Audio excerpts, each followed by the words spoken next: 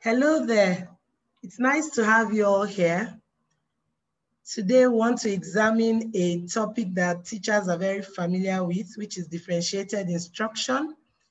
But we want to take a look at implementing this differentiated instruction to meet the needs of certain learners.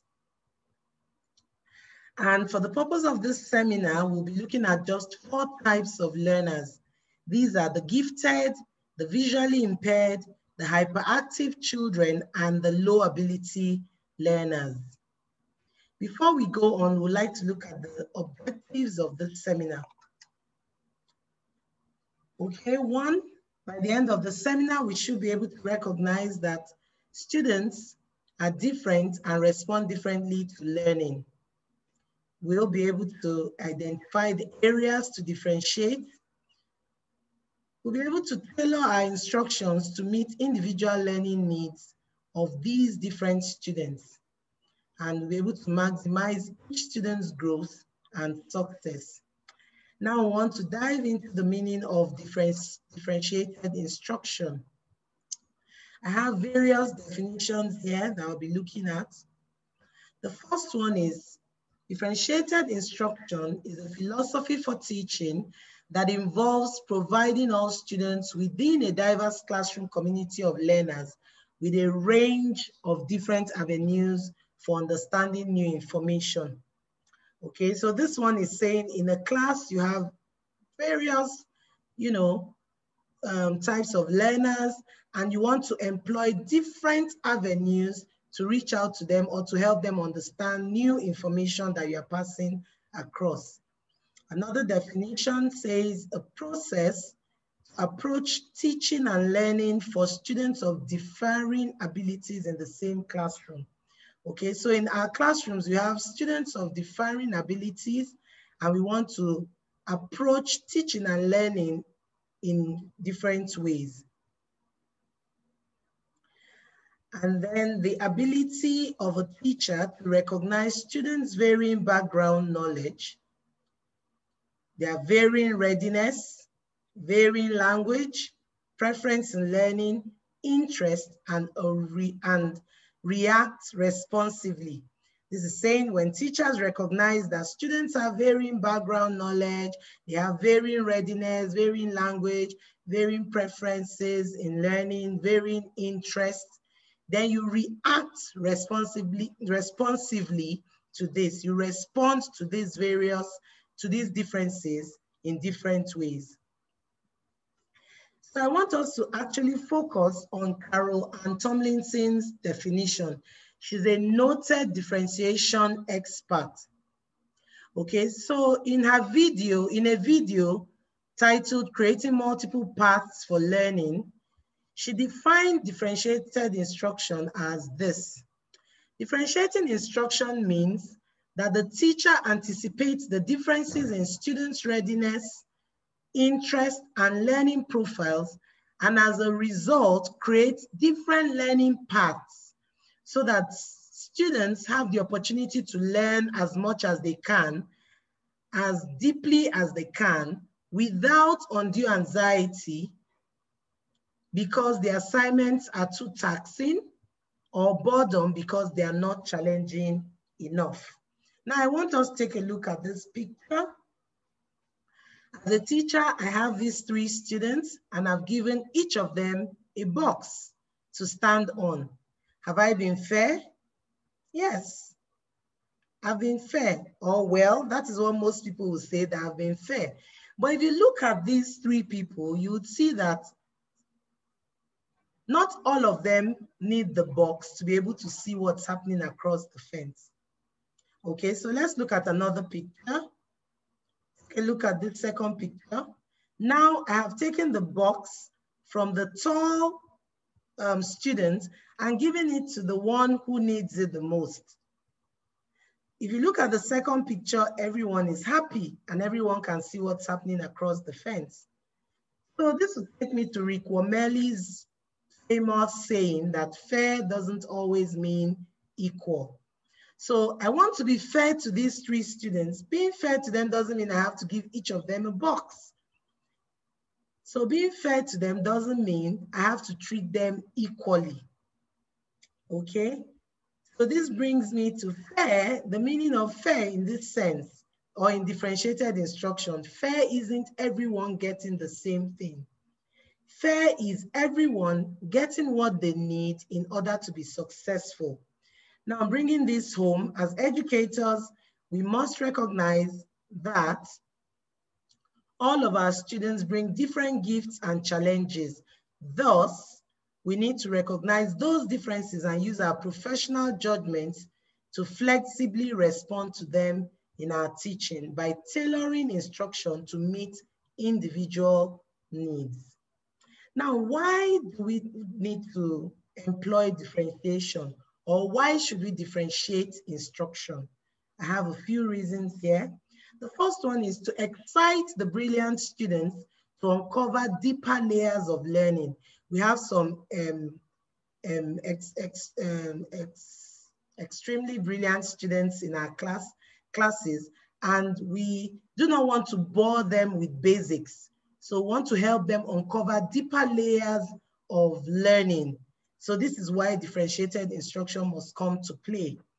Then we want to give the low ability students the support that they need. We also want to maximize the growth of every student by meeting them where they are. We want to support students with learning disabilities, disabilities like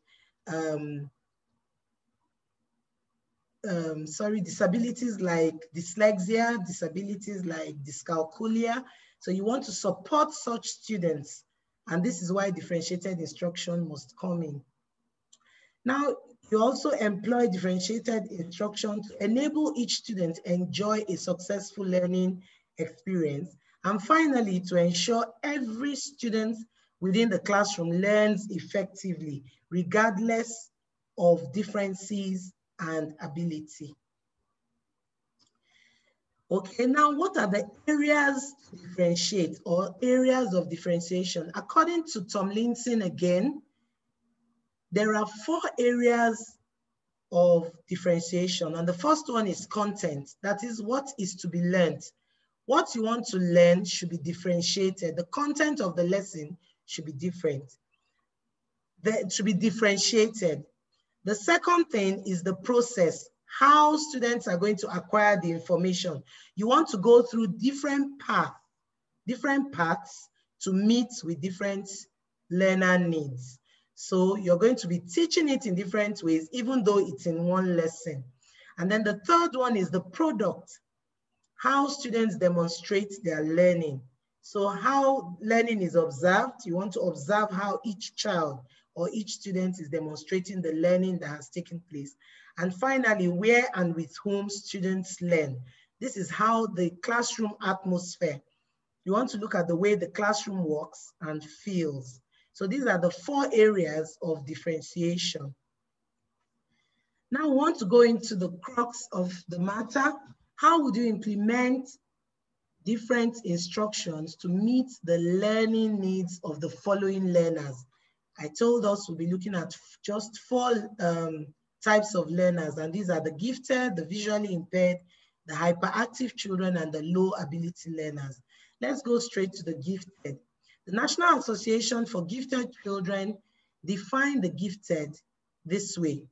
A gifted student gives evidence of high achievement capability in areas such as intellectual, creative, artistic, or leadership capacity, with a need for services and activities not ordinarily provided by the school in order to fully develop these or those capabilities. For example, in our school, Nigerian Tulip International Colleges, we actually have a plan for such gifted students. This is not the normal, the ordinary activities or services that we render to all students.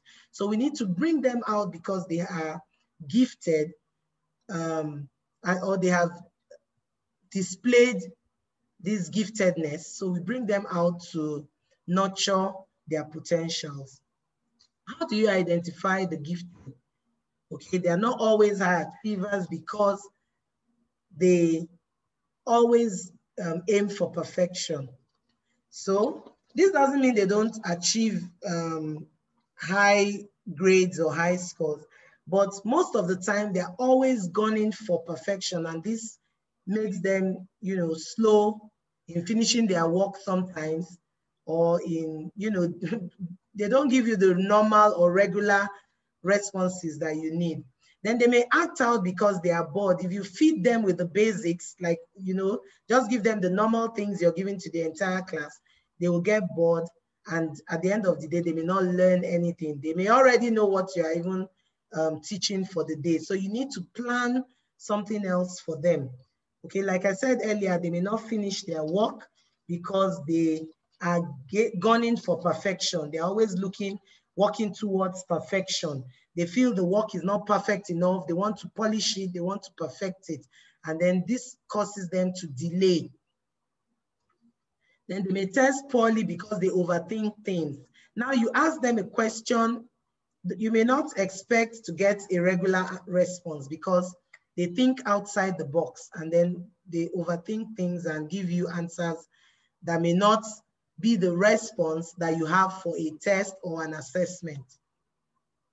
So now we want to look at teaching strategies that teachers can employ for such students. You have, the first one is employ higher order thinking skills. Higher order thinking skills should be employed. You make them analyze, you make them, you know, create things, creativity. You want to encourage them to dive deeper into concepts. You want to look beyond the surface level of concepts, ask them to dig deeper. You also want to encourage them to become experts on a topic. They can go the extra mile by reading up more on a topic. Then you use these higher order thinking skills in their assessments. For example, you give them open-ended questions and tiered activities. We'll be looking more into tiered activities later. Another strategy is anchoring activities. Normally, these students may finish their work earlier than others, so you must go to class with extra activities or anchoring activities or backup activities, as you may want to call it. And these include puzzles, games such as word search. You may use the words in class to, the words you plan to teach for the day, to create a word search, and then you give it to them when they are done with their task. You can also give them extra activities. For instance, if I teach nouns and I ask the students to circle the nouns in sentences that I have given in a worksheet, I can ask these gifted students to give me extra sentences with those words. Apart from the sentences I've given, once they are done, they can give me sentences using those words they have circled. Can also ask them to do some kind of research, extra research on topics. Other activities that will encourage critical thinking skills should be used for these students. Then accelerating and decelerating. With the gifted students, you may want to check pacing. With them, you may be tempted to accelerate your lesson, but then you have other students that need you to slow down. So providing anchor activities can also help you to decelerate when you need to, and then accelerate when you need to. So it allows the gifted to walk at their own pace. When you give them this extra activity, you'll be able to concentrate or allow the other students to walk at their own pace, and also encourage these gifted students to walk at their own pace. Another strategy is collaboration. In class, you can group the gifted students together to do a task when you want them to do some task. And then here you bring in the difficulty level of their own task will be different. This will help them to challenge themselves and challenge one another. It will also help them to boost academic achievement. And at the end of the day, it will benefit other students, especially where they have to present what they have come up with. This will be to the benefit of other students in the class. Another strategy is tiered lesson, which I talked about earlier. Okay, Here, this involves planning lessons at different tiers of difficulty. You can plan your worksheets with different difficulty levels for different sets of students, giving the higher difficulty level to the gifted students. Then deep and complex activities may be planned for them as well. Another strategy is their assessment. These gifted students may require a more individualized approach to assessment. So here you may want to ask them to come up with their own rubrics. Maybe you want them to write an essay, you can or read. You can ask them to come up with their rubrics for assessment. When they finish writing, ask them to come up with their rubrics. They can also set goals for themselves. Okay, now we go to the second group of students. These are the visually impaired or partially blind. Okay, the definition I have here of visual impairment is visual impairment can be defined as a range of visual losses that require adaptations for learning in a variety of environments, according to Silberman and Sowell. Okay, how do we identify the visually impaired? They are affected by different visual problems. They may be far-sighted, they may be short-sighted. Then they may have low eyesight. Maybe they can't see very clearly. Then they may have problems seeing in certain areas of their visions. Then they may have no peripheral visions. Okay, some students cannot see anything by the side. They cannot see, they can only see what is right ahead of them. So what is the first thing a teacher should do here? The first thing you should do is find out what type of impairment the child is suffering from.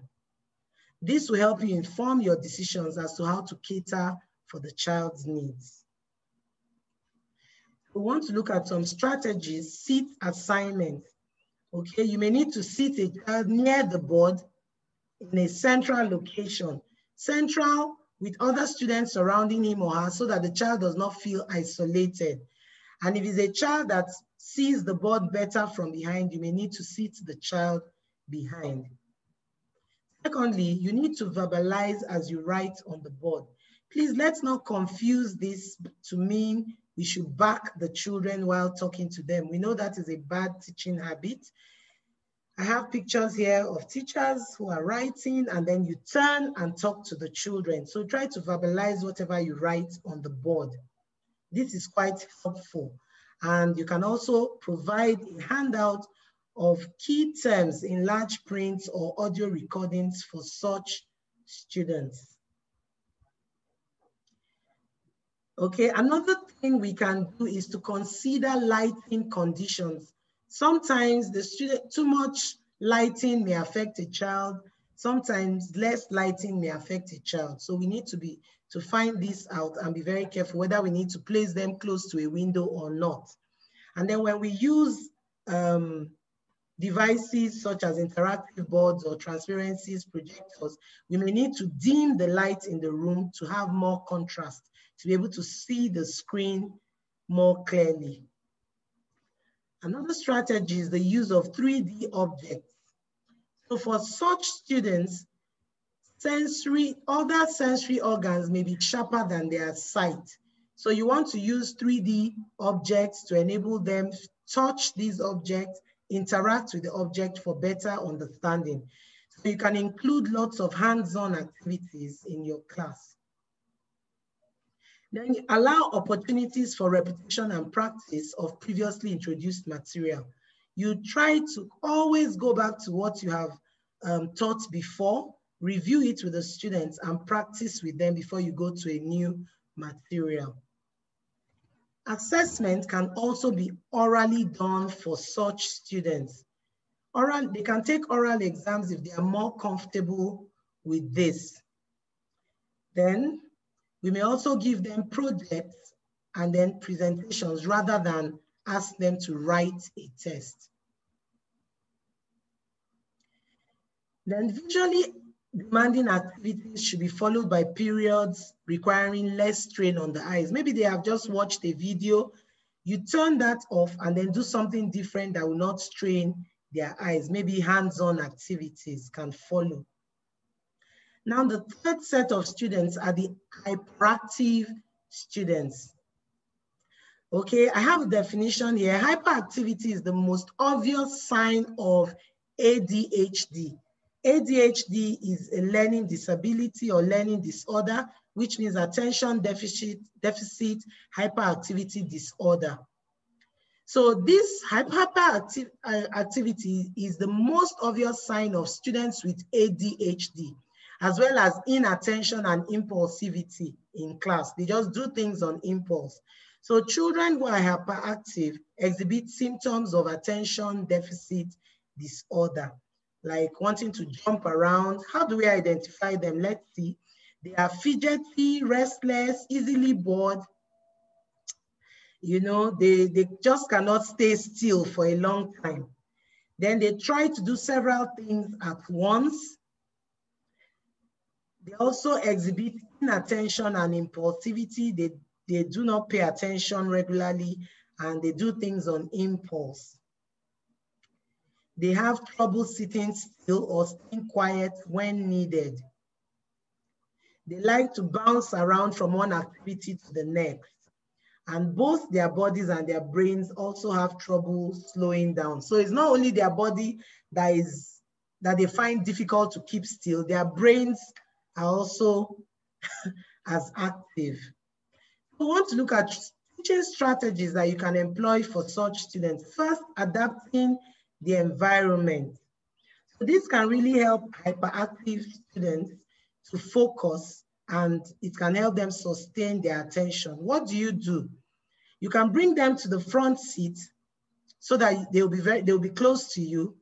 You can also place them close to a well-behaved student who is very attentive in class. That person can help check them at all times. Another strategy is written instructions. After giving a general instruction in class, teachers need to give written instruction to such children. So there's a need to give simple and direct instructions, not complex instructions, to explain a task. And then also it would be nice to write down this instruction and give it to this restless child.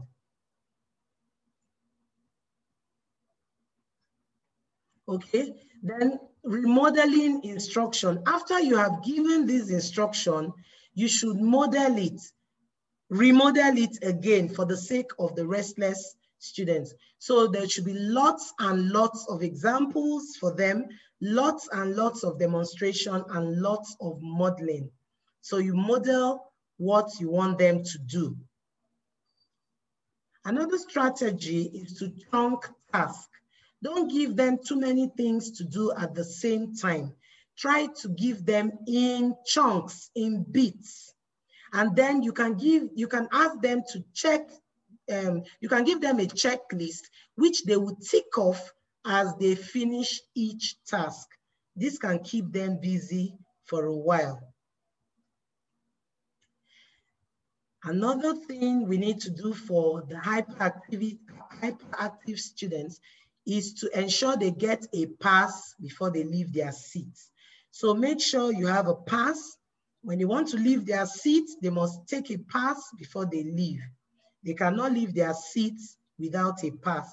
And then, because we know that they cannot sit still for very long, you can you can allow them to take a walk, to take a drink of water during your lesson. That way you'll be feeding their restlessness in a very productive way.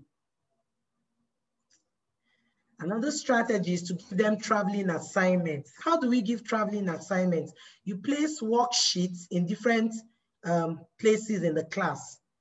You can give them 3 or 4 worksheets, but you place them in different positions of the classroom. So when they finish with one worksheet, they move to another position in the classroom to finish another worksheet. And then they move to the third position to finish another worksheet. So that's a traveling assignment. That way they are not stuck in their seats and you are also meeting their needs.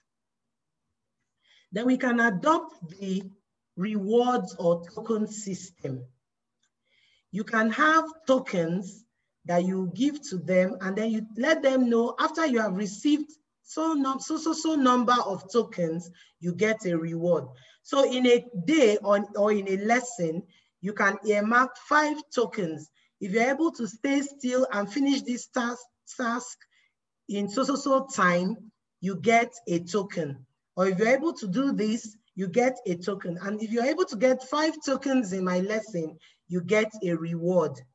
So when we adopt these systems, it can also help the students to stay on task. And finally, the use of computers. You can make them use the computer to complete their own task rather than writing. So the use of computers can keep them focused and can keep them for a longer time on that task. So we can employ the use of computers. Now we'll go to the last group of learners. These are the low ability learners.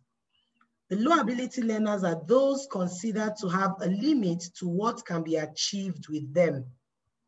They are said to have a limit beyond which further effort from the teacher is wasted. These people have a limit. Once they get to that limit, whatever you're teaching is a waste of time. They have already, their limit is already full. The capacity they can take is already full and they cannot go beyond that. The academic capability of a student generally dictates the pace at which he or she can learn. And for low ability learners, this capability is limited. Now, how do you identify them? They are slow-paced learners. They have a limit to what they can achieve per time. And no means an indicator. Okay, this is by no means an indicator for future failings. It doesn't mean because they are slow-paced learners, then they will be failures. We shouldn't have that kind of mindset. Now, note, we must find out why they are not meeting outcomes that they are expected to. Maybe at the age of 8, in primary 4 or 3, they are meant to be able to meet certain outcomes. If they are not able to meet these outcomes, you should find out why. So you take out time to find out why. This will also help inform your decision to cater for their needs. Now, what are the teaching strategies we can employ to help such students? Number 1, change your view. Low ability is a fixed view.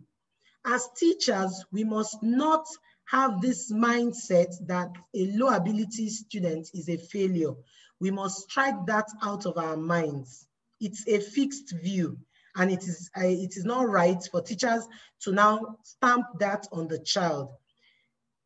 Reaching their goals, they take different routes. At the end of the day, it's for the student to reach their goal. For these students, their pace may be slower, but at the end of the day, you want to, encourage them to meet their goals. So we must change our view. We must change our mindset. That's the first thing we must do. Secondly, teachers should set high expectations. They should have high expectations of what they can achieve in a lesson and plan accordingly. Now, have high expectations for these students. Ask them to wipe out of their minds that they can't do something. Set high expectations for them. And this will, at the end of the day, when they achieve it, whether they are right or wrong, just encourage them, celebrate them, and let them feel good that they were able to complete the task that you gave to them. So set high expectations for them. This will lead us to praising their effort. Low ability students should be praised. When you ask them to do something or ask them to complete a task and they're able to, praise their effort. Don't praise their achievement, as in whether they passed everything or they got a high score. Don't praise their score. praise their efforts, that they were able to complete the task. You should, encourage them. You should praise them. So irrespective of whether they are right or they are wrong, before you even check the work to see if they were right or wrong, try to encourage them by praising them. Then for low ability learners, we should use hinge questions. What are hinge questions? These are questions that we throw to the students just to confirm that they have clearly understood a prerequisite or something we have taught them that the next topic is going to be hanging upon. So you have taught them adjectives, for example, and you now want to teach them adjective phrase or adjectival phrase. Now you have to throw hinge questions to find out if they have understood adjectives before you now move into adjective phrases. So use hinge questions. Then do not assume that they know things or they have understood your instruction. Model it. Please always model instruction. Model what you want them to do, explain it, model it, and then before you allow them to do it. Then use sentence starters. For example, if they are going to write an essay, you can give them sentence starters. You can give them a pool of words to use, and then this will help them to feel freer to express themselves because they have a bank full of words that they can pick from, or they have sentence starters. We have sentence starters for additional ideas. We have sentence starters to show time and order.